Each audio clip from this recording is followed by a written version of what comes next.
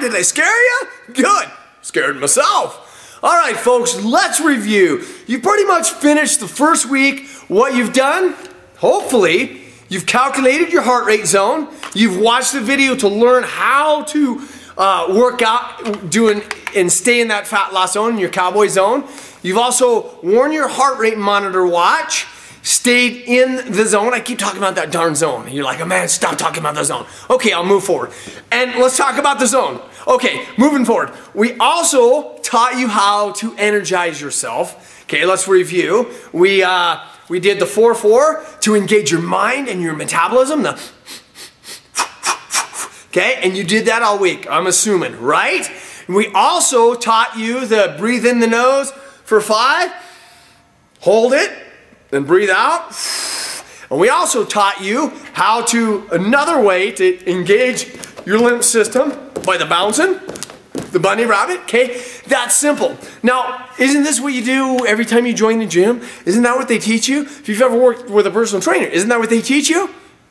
No, they don't. Why? Because I'm the master. And if you're going to take the time to do this program, to dedicate to it, to get the tools, to learn the knowledge, I do not take your time lightly. And I so appreciate it. And thank you for giving me a chance. And you know what? You're going to be thanking me. And maybe you're thanking me right now because maybe you feel better. Maybe you feel different. I know it's absolutely impossible to do all the tools, one of the tools, part of the tools that I'm teaching you right now and to not be feeling better. Because the beauty of it, you know, during every workout, if you've done the bouncing, the breathing, the heart rate, you know during the workout, you're doing it right.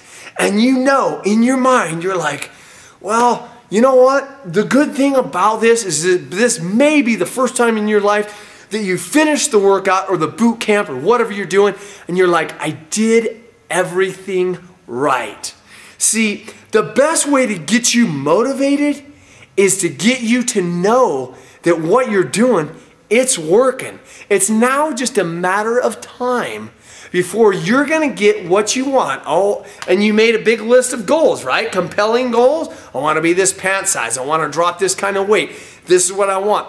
Folks, I don't know where you're at, if you're in the middle of the week starting this, but I spread it out to where every single day I'm not just jumping at you and in the screen. I'm going to give you 2 days off of seeing me. Not 2 days off of doing your assignment, but of seeing me. I want you to take all the stuff that I've taught you, let it amalgamate in your mind and apply it. And when I come back, I'm going to ask you some questions, and I want to know how just 1 week with old Ryan Cowboy Amon, I know I'm a little crazy, but you know what?